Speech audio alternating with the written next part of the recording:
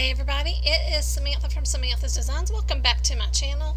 Today I was going to show you, I make stitched cards as well. It's not always just regular A2 cards, but I do some stitching as well. And here are a few I had in my stash that I haven't made into cards yet, and decided I was going to make a couple into cards with you guys. But here's my favorite. It's a little sampler. Isn't that pretty? And then I did this lovely little boo at the top. And this seashell turned out really, really pretty. I decided to go with the elephant and the stitched sampler. But the funny part is, I end up not doing both cards with you. So we'll talk a little bit about that when we get there. Here you can see this one kind of got dirty while I was stitching it. It took me forever to finish this one, I'm going to tell you. I get in like spurts of where I really want to stitch cards, and then later not so much, and so it sits out and sits out. And this one finally just got dirty because I didn't finish it very quickly. But I'm going to use one of my square frames to cut it out because I didn't really want that smudge showing on the card front. I could have covered it up in other ways, but I decided to do this instead today.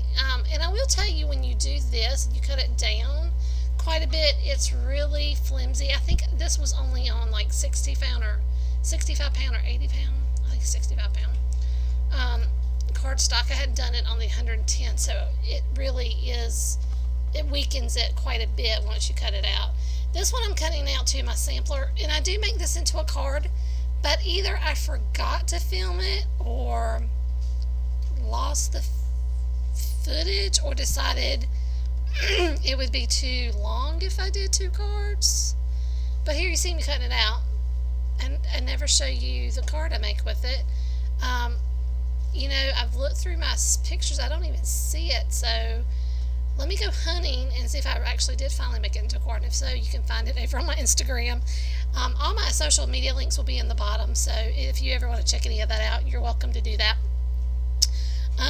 Also, I am going to use liquid glue on this piece of cardstock. It's purple, to match the purple elephant, of course.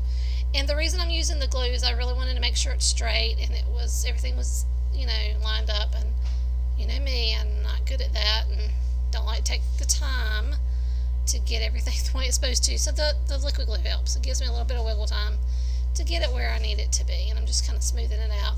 And it was overhanging just a little bit, so this is where my guillotine trimmer really comes in handy, because I can just take that little piece off, and it was 3 layers thick, so you saw I struggled just a little bit, but it did the job. And I'm gonna layer Mr. Elephant he's so cute, isn't he cute, up here, and I'm gonna use a lot of foam squares to do that. Hi everybody, if you're new to my channel, welcome. I hope you'll stick around, maybe subscribe, like this video, leave some comments. I love getting comments from folks that aren't trolls, because trolls are real and they do exist, unfortunately. So I'm putting this everywhere around the sides, and then some in the middle, because if you don't, it's just going to sag, because again, this is a pretty weak sheet here now that I have cut this out. So yeah, I'm going to do all that and make this into a card. I'm trying to decide where exactly how I want this to look. Okay, so we're going to place this right down. If you notice, my pattern paper in the back is bubbling or kind of raised a little bit. That's pretty typical when you use liquid glue, but it does kind of flatten back out. I usually don't have any bubbles once the glue is finally dry. And I've got some, I got some Recollections washi tape. This came in a big huge tube of different washies that kind of go together, and this is purplish pink sparkle. And I decided to use this on this card, and I'm going to layer it just underneath, if I ever get to that point, underneath the top and the bottom to make it look like it's been matted a little bit. This is a great trick, so you don't have to use another piece of paper. It's just to use washi tape, because once you layer it, in the way I kind of just lay it just a little bit under the edge, it looks like it's another matte piece of paper. No one will ever know. So yeah, I'm going to cut that washi off once I get it where I want it to, and then then that just leaves a little something something, because you know, this card needs just a little bit more. I feel like it's just not quite finished. So what I'm going to do, in my Spellbinders card kits, I've gotten some sentiments that are pretty thick.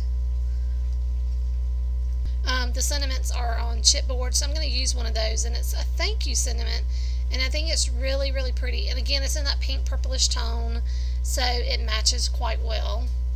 And I think it came out of my my August kit, the art school one, because this looks like the stuff that came out of the art school to me. I could be wrong.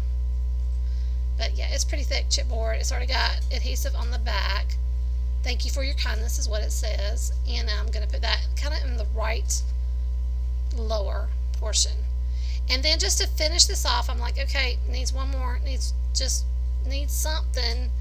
And I'm putting the package back while I think about it, and I decide to use, I've used pink or purple sequins, and they came from the Dollar Tree. You know, that's the best thing about Dollar Tree, is that you can get some of these inexpensive little embellishments. Yeah, their craft section these days really astounds me, and I'm just like, oh, that's awful. That's awesome. Because it's just the right little something for you need for your cards. And this is pretty much it for this card. I'm sorry I didn't do the sampler. I thought I had that footage, and I thought I had done that. I didn't. I really do apologize. Again, please like, please subscribe, hang around with me. I love making cards, and I am in the middle of a pattern paper challenge that I'm taking a little break from today because I had a little issue over on the TikTok side of things not working out the way I wanted them to. So I hope you'll stick around and, follow and like. Thanks so much, guys. I hope you have a wonderful day.